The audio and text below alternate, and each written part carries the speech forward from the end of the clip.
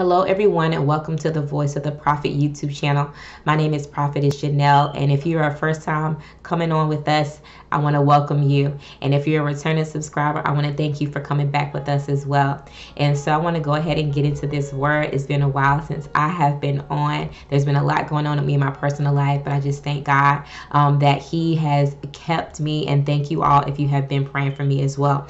And so I want to go ahead and get right back into this word. And the Lord began to speak to me about His love, and how sometimes His love may look a little bit reckless, and in the end goal and everything that we see and happen in the world right now. And so the Lord gave me this word, reckless salvation, reckless salvation. And in the sense of it, the word reckless may not be used in a positive connotation, but in some ways, when we look at God and His character, and even in the Bible reading about the way He moves and the way He's done things, even with the children of Israel, how He would send them into captivity, and how He would bring judgment upon them, but then He would redeem them. He would bring them back unto Himself. A lot of times the way God moves, it may seem a little bit reckless, and we know that there's a song by Corey Asbury that talks about the reckless love of God. But on today, the Lord began to bring me to this place of awareness of the end goal, the end game of what God really wants, even in the midst of everything that is happening right now. And so sometimes God's ways are not our ways. Well, all the time His ways are not our ways. The Bible talks about His ways are not our ways, and His thoughts are not our thoughts. And a lot of times God moves in ways that we don't understand and we don't really comprehend, right? Sometimes, if we can be honest, the things that are happening right now and things you may have even experienced in your life, even over this past 2 years, and many of us have experienced things that have happened to us way before coronavirus even happened. And we may feel like, man, this was kind of hard. Lord, this was kind of harsh. The things that God allows sometimes in the moment we don't understand, because God's ways are mysterious. He works in mysterious ways. But the Lord began to speak to me. He says, listen, I want to tell them that even in the midst of this pandemic, even in the midst of the things that we see happening, and there are going to be a lot of more things that are going to happen. This is just the beginning of a thing.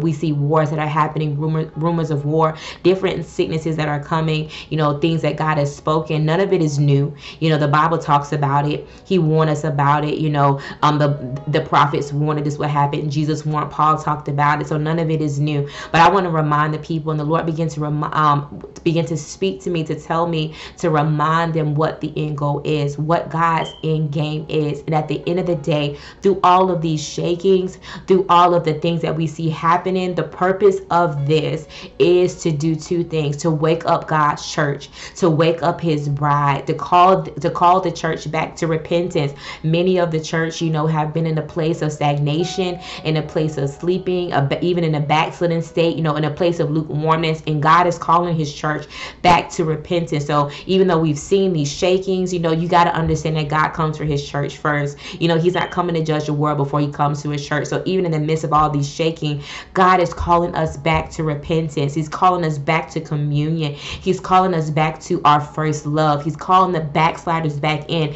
This is a purpose of it.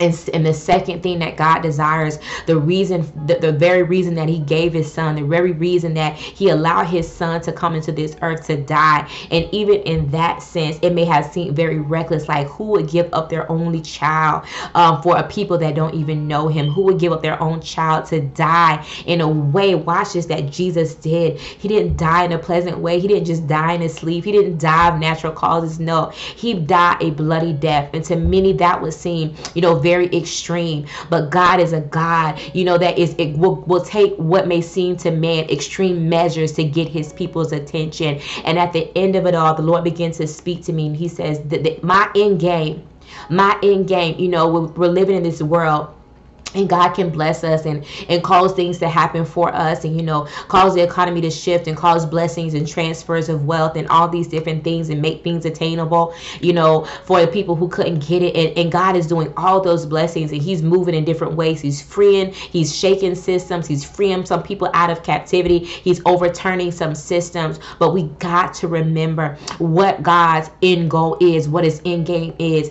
And that end game has never changed. It's always been for the salvation of this world. From the time Adam sinned, that has always been God's end goal, to redeem his people back to himself. And so it may seem a little harsh, but watch this. God knows what it takes to bring his people back to him. The Lord began to speak to me. He says, yes, there's a scripture, I believe, in the book of Isaiah. He says, he knows how much that wheat can take. He knows what tools he could use on the corn, on the wheat, on the different materials. He knows how much they could take. And even as we look on the outward and we say, man, this is a very difficult place we're walking through. Man, this is a lot of mourning. This is a lot of death. This is a lot of destruction. This is a lot of chaos. Things are happening. It seems like every day, things happening in the climate, things happening in the world, in the weather, in the economy. Everywhere we look, there is something that is happening.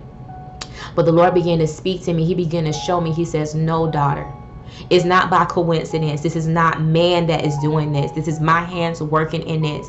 And even in that, I know what it will take. Some people may say, oh man, it really won't take all that. But God knows the depths of man's heart. He knows what it takes for that man to come to repentance. He knows what it takes for that woman's eyes to be open and to come to the awareness of who he is. And that is God's desire, for us to come into the awareness of who he is. And not only come into that awareness, but to accept him, to believe in him, and to yield to him, to come into communion with him. God wants to have communion with his people. He wants to have that relationship. But most importantly, he wants the salvation of men. And he began to speak. He says, what is it that we gain this whole world and we lose our soul? So yes, God can bless us, God can advance us, God can promote us, God can do all things in the midst of all of this. He says, but what is it, all of that, if at the end of it all you lose your soul? You know what I'm saying? So the Lord knows. He says, yes, you're going to see these things are going to happen, destruction upon destruction, calamity upon calamity, famines, chaos, all kind of things are going to happen. He says, but don't lose heart, don't be discouraged. Know that I know what it takes for man to get on their knees and to cry out unto me. He says, I know what it takes for the salvation of men. I know what it takes to call those backsliders back to me. So beloved, I just want to encourage you to know that God is working in the midst of this situation. Though the times may get darker, remember that God light shine brighter in times of darkness. God knows what he's doing. He is the creator, almighty, sovereign, omniscient, omnipotent God. He is the author and the finisher of our faith. He was here before we were here. He knows better. He knows best. And so I want to read you this scripture. This comes from Isaiah 55, and we're going to start at verse 7. It says this. It says, seek the Lord while he may be found. Call upon him while he is near. Let the wicked forsake his way. This is what God wants. And the unrighteous man his thoughts. Let him return to the Lord, and he will have mercy on him. God is a merciful God. And to our God, for he will abundantly pardon. For my thoughts are not your thoughts, nor are my ways your ways, says the Lord. For as the heavens are higher than the earth, so are my ways higher than your ways, and my thoughts higher than your thoughts. So I just want to encourage you on today, even as we walk further into these dark times and even the midst of the pandemic, I want to encourage you to know, don't lose sight of what God endgame is. Don't lose sight, of spreading the good news. Don't lose sight of praying for those unsaved loved ones. Don't lose sight of even praying for the different nations and regions who have not come into the awareness of God. Because at the end of the day, that is what matters the most. Yes, we can help them. Yes, we can support. Yes, we can send aid. Yes, we can feed and clothe them. But if their soul has not been rested in God, if their soul has not been redeemed by the Savior of this world, then what is it for all of that? And they lose their soul. That is God's end game. So beloved, be encouraged, continue to pray, continue to have hope. God's going to bring us through it. I believe it. He's kept us this far. He's going to continue to keep us. And I'm praying for you guys, anyone who have lost a loved one in the midst of this pandemic. My condolences go out to you. Those of you who are mourning, those of you who have been in a place of affliction, or you have lost jobs, I am definitely praying for his body, for his brides, and those who are in pain, suffering, and in hurt. But remember, God sees you. And remember, at the end of the day, even though I'm praying for you, Jesus is praying for you. So people of God, like and share this video and have a blessed day.